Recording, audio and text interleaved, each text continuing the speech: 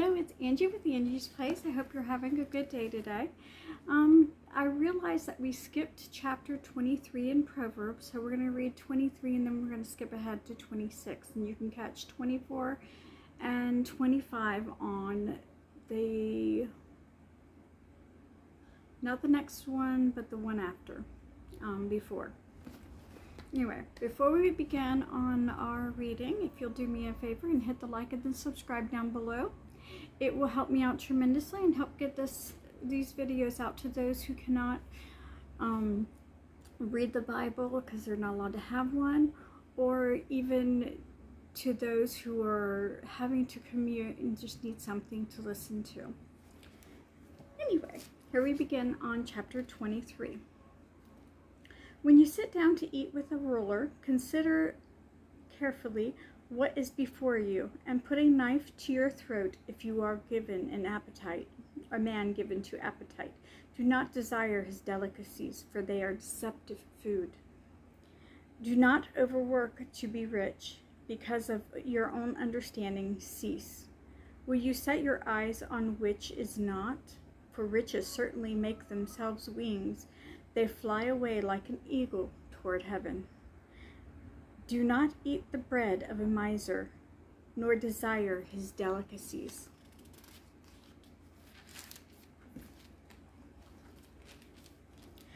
For as he thinks in his heart, so is he. Eat and drink, he says to you, but his heart is not with you. The morsel you have eaten, you will vomit up and waste your pleasant words.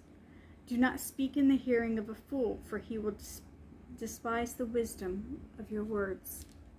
Do not remove the ancient landmark, nor enter the fields of the fatherless, for the Redeemer is mighty, and he will plead their cause against you. Apply your heart to instruction, and your ears to the words of knowledge. Do not withhold correction from a child, for if you beat him with a rod, he will not die, and you shall beat him with a rod and deliver his soul from hell. My son, if your heart is wise, my heart will rejoice. Indeed, I myself, yes, my most being will rejoice when your lips speak the right things. Do not let your heart envy sinners, but be zealous for those that fear the Lord all the day. For surely there is a hereafter, and your hope will not be cut off. Hear, my son, and be wise, and guide your heart in the way. Do not mix with wine bibblers or the gluttonous eaters of meat, for the drunkard and the glutton will come to poverty, and drowsiness will clothe a man with rags. Listen to your father who begot you, and do not despise your mother when she is old. Buy the truth and do not sell it, also wisdom and instruction and understanding. The father of the righteous will greatly rejoice, and he who begets a wise child will delight in him. Let your father and your mother be glad, and let her who bore you rejoice. My son, give me your heart, and let your eyes observe my ways. For a harlot is a deep pit, and a seductress is a never well. She also lies in wait as for a victim, and increases unfaithful among men. Who has woe, who has sorrow, who has contentions, who has complaints, who has wounds without cause, and who has redness of eyes? Those who linger long at the wine, those who go in search of mixed wine. Do not look at the wine, do not look on the wine when it is red, when it sparkles in the cup, when it swirls around smoothly. At last it bites like a serpent and stings like a viper. Your eyes will see strange things, and your heart will utter perverse things. Yes, you will be like the one who lies down in the midst of the sea, or like the one who lies at the top of the mast, saying, They have struck me, but I was not hurt. They have beaten me, but I did not feel it. When shall I awake, that I may seek another drink? In other words, if you drink, you're going to continue to want to drink.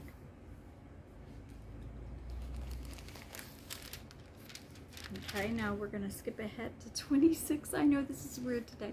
I'm very sorry. But because of how Proverbs is, you're not really missing anything. What you're missing is obviously wisdom. that comes from 25 and 24 and 25, but like I said, that one's on a different segment, so if you'll catch that down below, and I'll let you know a few others that you can catch also if you're interested. Now 26. As snow in summer and rain in harvest, so honor is not fitting for a fool. Like a flitter of a sparrow, like the flying swallow, so a curse without cause will not alight. A whip for a horse, a bridle for a donkey, a rod for a fool's back. Do not answer the fool according to his folly, lest you be like him. Answer a fool according to his folly, lest he be wise in his own eyes. He who sends a message by the hand of a fool cuts off his own feet and drinks violence. Like the legs of a lamb that hang limp is the proverb in the mouth of a fool.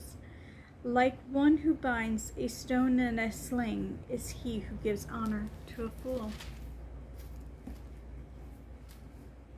Like a thorn that goes into the hand of a drunkard, the great God who formed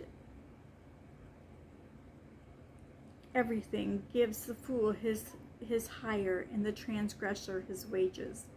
As a dog returns to his own vomit, so a fool repeats his folly. Do you see a man wise in his own eyes? There is more hope for a fool than for him.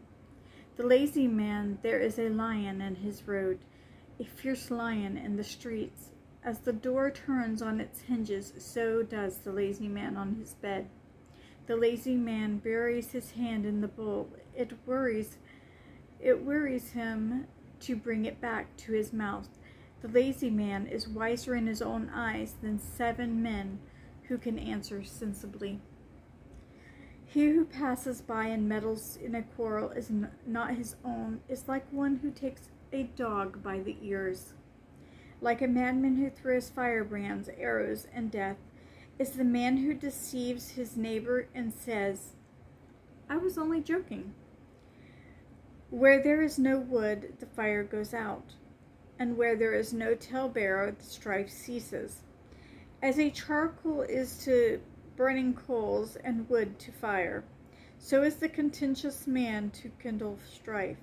The words of a talebearer are like a tasty trifles, and they go down into the innermost body. Fervent lips with a wicked heart are the earthenware covered with silver dross. He who hates disguises it with lips and lays up deceit within himself. When he speaks kindly, do not believe him, for there are 7 abominations in his heart. Though his hatred is covered by deceit, his wickedness will be revealed before the assembly. Whoever digs a pit will fall into it, and he who rolls the stone will have it roll back on him. A lying tongue hates those who are crushed by it, and a flattering mouth works ruin. Okay, that was the end of those 2. I hope you do join me for the next 2. Just to let you know, there's also one on Revelations, the end times. There's also one on Women of the Bible. I've only got 2 of those out now, but you can watch those if you are interested.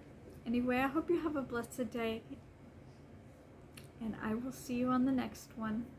Bye! Oh, don't forget to like and subscribe. Bye!